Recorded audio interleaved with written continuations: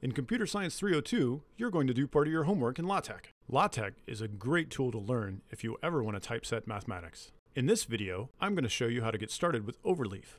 Overleaf lets you edit LaTeX and download beautiful typeset PDFs all in your browser.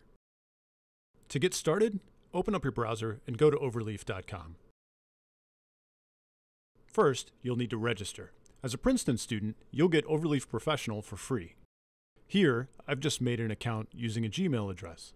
After you log in, you'll see a list of whatever projects you have going. In this case, it's empty because I just created the account. Of course, you can use Overleaf for all kinds of things, but in 302, we're going to make it as easy as possible and get you started with a template. Go to the course website and click Assignments. That will take you down to the list of assignments where you can see a link to the template for Homework 1. Click the link and it'll take you to a read-only version of the homework. You'll need to make a copy in order to complete the assignment. To do that, click the menu button in the top left and then select Copy Project. You can give it a new name if you want, but here I'm just going to leave the default.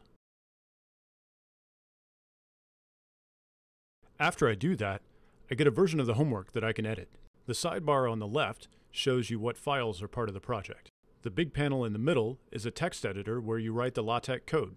On the right is a compiled rendering of the PDF you just created. The first couple of problems of this homework are about figuring out how to use this tool.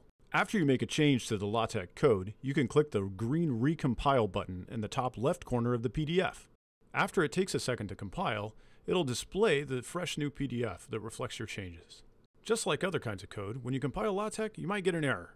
If you do, it'll show up as a red flag right next to that Recompile button. Here, there's an orange flag, which is just a warning that I'm going to ignore. After you're done with the homework, just click the Download PDF button in order to get a local copy. You'll want to upload that to Gradescope, but that's the subject of another video.